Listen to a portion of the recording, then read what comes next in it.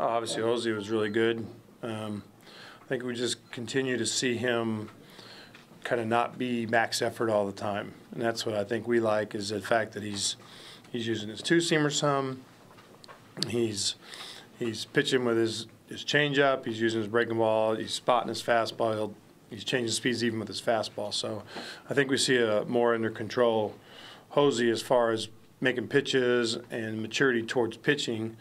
But then we still get to see the emotional, kid that loves to compete, and it's fun to watch. And obviously stepping up in a game like this to give you this final one, and Harvey pitched great too. So. Yeah, it was a pretty good pitcher's duel. Obviously, their guy was really good today too.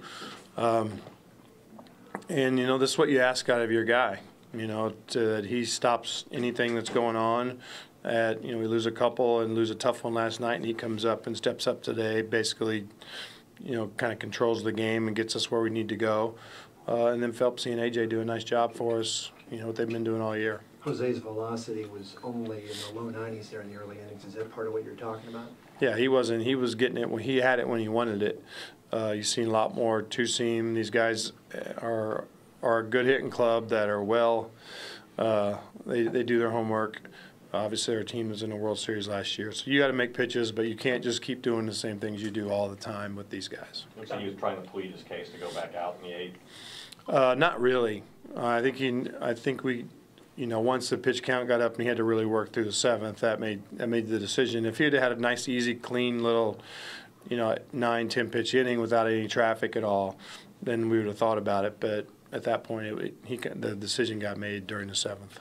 AJ, 18 in a row. I mean, he's coming up big. I mean, what does he kind of mean? Well, he's been able to lock it down. It's not always, 1, 2, 3, which you'd love, because there's a lot of games you don't really want to sit there and have to worry about it. But he's a guy that has a couple of a number of different weapons for a guy, and he doesn't seem to be bothered by anything. And I think that's what you like out of your guy at the end of the game. He's not afraid of anything. Is it, obviously, it's 1-0, but is this the type of game if you feel just get ahead, just whoever scores first? No, not necessarily. Yeah. They got some guys that are dangerous. They're a home run club.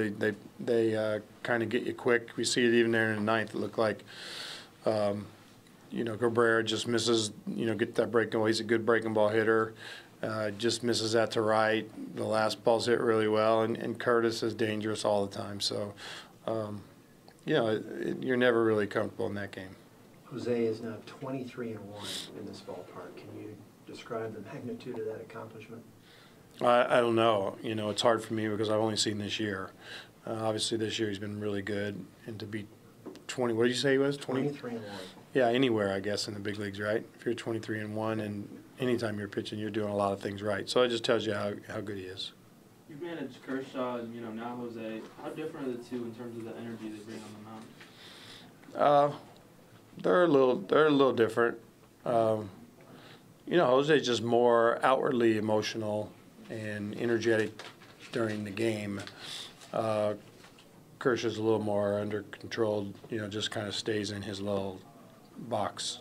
During the game, he just stays locked in.